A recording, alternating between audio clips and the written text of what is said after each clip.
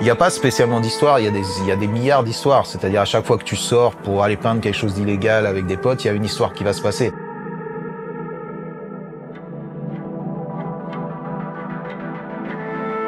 Et ça implique plein de choses, ça implique rôder, ça implique voler sa peinture, ça implique les confrontations avec les autres, ça implique des aventures à tous les niveaux, tout le temps, sans cesse, et c'est pour ça que les gens le font.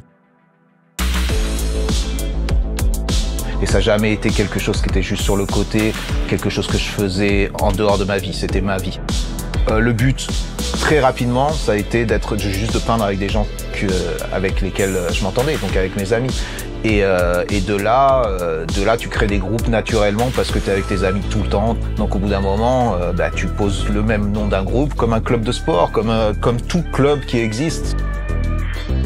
Et là, en l'occurrence, il y a aussi le facteur où il faut avoir de l'impact, il faut être reconnu, c'est aussi une compétition. Donc UV, c'était pour ultra violent. Peut-être ce qu'on avait comme attitude à une certaine époque, mais c'était aussi surtout du show-off, c'était pour aussi impressionner les gens, et puis ça marchait. J'étais pas de Paris, moi j'étais en banlieue parisienne. C'est pas du tout la même dynamique d'habiter en banlieue que d'habiter à Paris, parce que justement tu as à te déplacer, tu as à faire un effort. Et en tant que graffeur, venir de banlieue, ça veut dire d'abord peindre autour de chez toi, ensuite peindre les trains qui vont à Paris, peindre la ligne qui va à Paris, peindre les intérieurs des trains, peindre les extérieurs des trains, et après seulement peindre à Paris. On n'a pas internet, il n'y a pas les photos qui circulent, il n'y a rien. Donc si tu veux être vu, il faut taguer dans les endroits qui sont vus. Mais quand tu es un banlieusard, que tu as 14 ans ou 15 ans, tu passes pas ton temps à Paris. Tu as des comptes à rendre à tes parents, tu es moins au cœur des choses, donc tu rêves aussi beaucoup plus. Ça m'a permis aussi d'entretenir cette imagination et peut-être aussi d'idolâtrer des choses qui étaient inaccessibles. Et je pense que ça fait partie aussi de mon process aujourd'hui de création.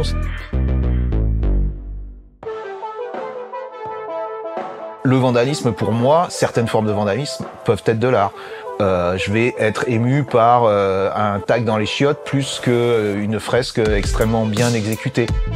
Donc tout est relatif et tout vandalisme n'est pas de l'art, mais certaines formes de vandalisme et de la manière dont on peut l'interpréter peuvent être artistiques, bien sûr, 100%.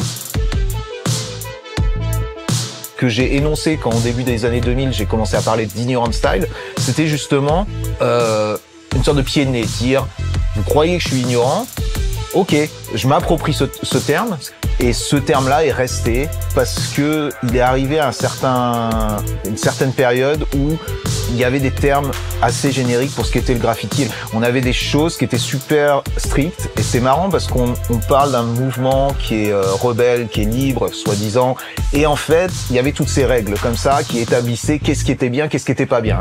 Et ce truc-là m'avait toujours cassé les couilles.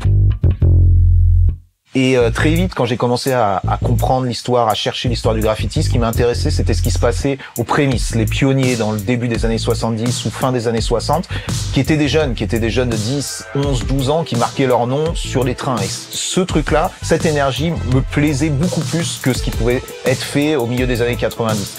Donc, à partir de ce postulat-là, j'ai voulu casser aussi toutes ces règles et dire ok, moi je sais faire les traits droits, je sais faire tout ce que vous dites et ce qui est censé être bien, mais je vais faire exactement le contraire et je vais faire un truc beaucoup plus sauvage qui pour moi a plus de lien avec ce qui est ma vision du graffiti.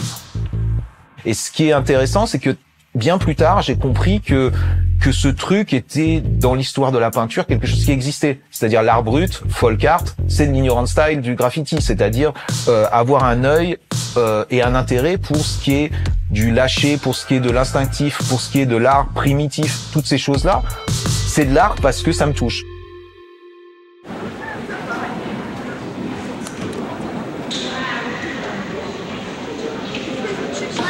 How are you? Yeah, I'm fine. It was okay. It was a flight. It was a 10 hours flight or whatever. So we're going straight to the hotel, and then.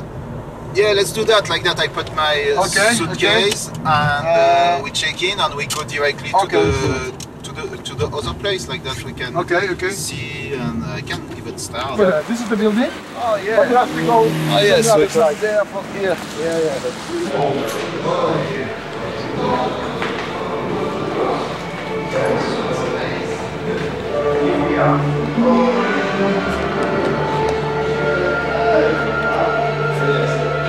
So please don't close this door when I'm inside. But it's not so small, man. No, it's not so small. It's not so small. It's never, you know, when you see the photo, it's always, oh, it's just super small, but yeah, it's not that small. I have to paint all ceiling, the floors, everything. Nie wiem, czy na początku widzieliśmy jego graffiti, chyba Dziary, wydaje mi się.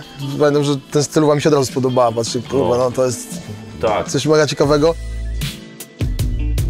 No wiesz, ta jego banda i ta jego hardkorowość się przejawiała w tej stylowie też, nie? Czyli prostota, szybka akcja, no wiesz, to nie jest skomplikowane, nie jest jakieś wielce kolorowe. Miało być zrobione szybko i dosyć prostym środkiem, ale równocześnie być zajebista. I tak samo myśleliśmy o Art Brut 1. Taki też miał być materiał muzycznie i myśmy się z tym w ogóle nie kryli. Art Brut 1 to jest płyta, która została zrobiona w bardzo prymitywny sposób z mojej strony i to jest coś, co chrzciliśmy mianem mixtape'u. Absolutnie to, że Fuzi był autorem okładki do Art Brut, to nie był przypadek, bo niezależnie od tego, że graffiti jako taka forma, antysystemowa forma ekspresji generalnie gdzieś tam się przewija, towarzysząc naszej twórczości, to akurat Fuzi ma bardzo charakterystyczny styl, który jednocześnie jest dla nas wysublimowany, a z drugiej strony jest bardzo prosty. Tak no, pasuje to do Art Brut konwencji w ogóle. Wysłaliśmy mu nasze pierwsze 2 klipy, Tory Black i Opowieść o tobie i napisaliśmy parę zdań o tym, jaki jest charakter zespołu, ale przede wszystkim daliśmy mu do zrozumienia, że jakby hasło Art Brut to jest dla nas hasło przewodnie nowego materiału i jednocześnie... Na szczęście to było po francusku, więc... Najśmieszniejsze z tego wszystkiego, że jakoś nie skumał tego, że chcemy mieć na tej okładce 2 postaci, tylko zrobił jedną, nie? I w ogóle namalował to wszystko, chyba całe to tło było dosyć podobne, czyli wszystko oprócz tych postaci było, nie wiem, czy nie takie samo nawet. Więc pamiętam tylko do niego, spoko to namalowałeś, no ale wiesz, no, nas jest 2. A on tylko, kurwa panowie, no teraz...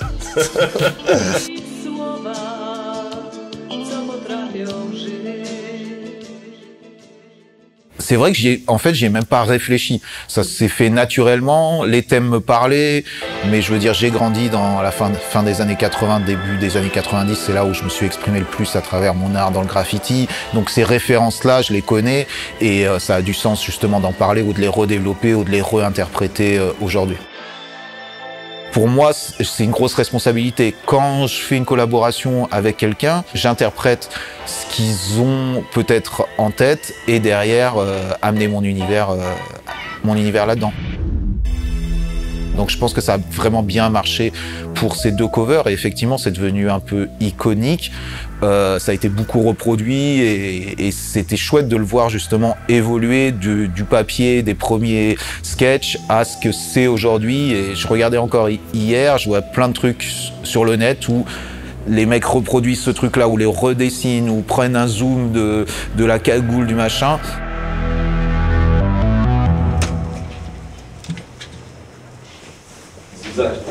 Tak, byłem wszędzie.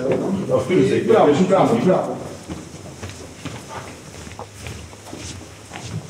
Jedź już, nie? What's up, man?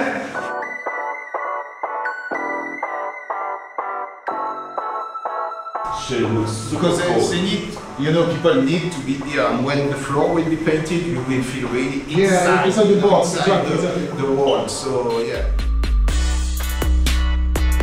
You didn't give yourself much time. Yeah, I was like, okay, usually I do that in 2 or 3 days, but I have to do it twice because, so I've been here at 3 in the morning, I stop at 9, I said, oh, I have to come back at 3 in the morning, I was here. Kurde, no muszę przyznać, że przy okazji Art Brut 2 naprawdę poszliśmy szeroko, bo zrobiliśmy karty, zrobiliśmy farby, zrobiliśmy kupę ciuchów. C'est pas une nouvelle expérience de créer des nouveaux produits ou des goodies par rapport à mes créations. C'est un peu quelque chose que je fais depuis longtemps. Ceci dit, avec Problème, on a créé donc une bombe de peinture qui était donc c'était quand même super fun de faire ça. Pour moi, c'est super important de toujours avoir un lien avec le graffiti, spécialement le graffiti vandal.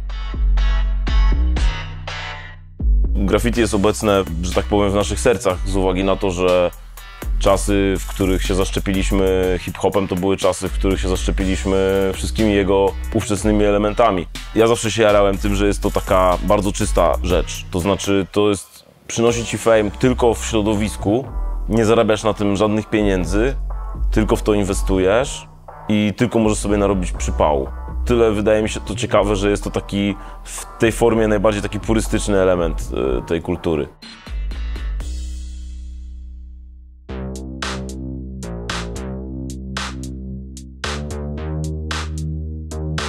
C'est l'année dernière où j'avais tatoué justement durant leurs concerts, donc sur la scène, et c'était une expérience incroyable justement.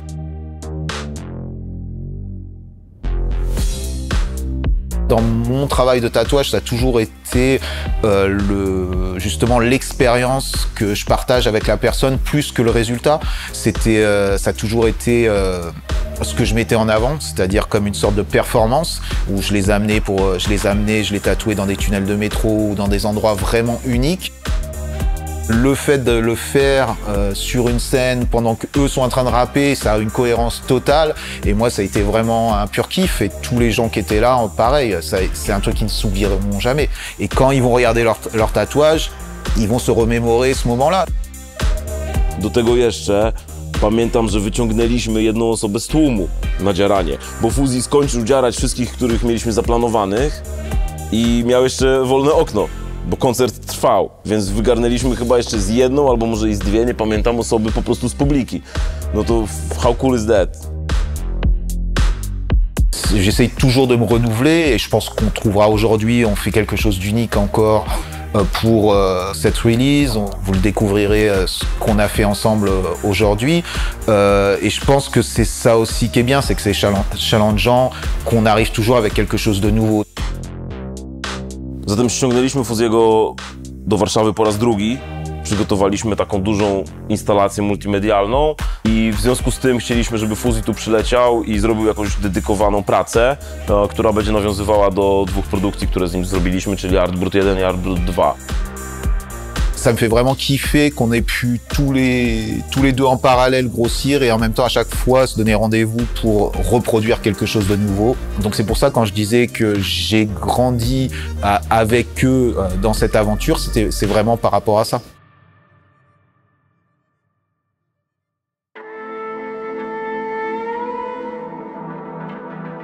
J'ai bougé à LA il y a 7 ans maintenant. Et oui, j'aime être ici, c'est une nouvelle perspective, c'est un nouveau challenge. Je suis pas loin de la ville. À part si tu crèves les pneus, normalement, en 1h30, t'es à downtown LA. C'est vrai qu'il y a cet esprit d'être en banlieue un petit peu, parce que c'est ce que je suis aujourd'hui, être en banlieue, être un petit peu en périphérie des choses. Je pense qu'il y a aussi, en étant en périphérie des choses, tu peux être un témoin un petit peu plus perspicace de ce qui se passe. Je me sens toujours proche du graffiti, j'ai des podcasts, je parle avec des graffeurs tout le temps, je m'intéresse toujours à ce qui se fait. J'ai toujours de l'amour pour ça, je me nourris de ça, comme je le disais au début, mais c'est pas ma vie. Ma vie, c'est de créer des choses, d'être un artiste, et ça implique peindre dans mon atelier, ça implique travailler pour des marques, ça implique plein de choses, travailler à faire des cartoons, des animations, énormément de choses.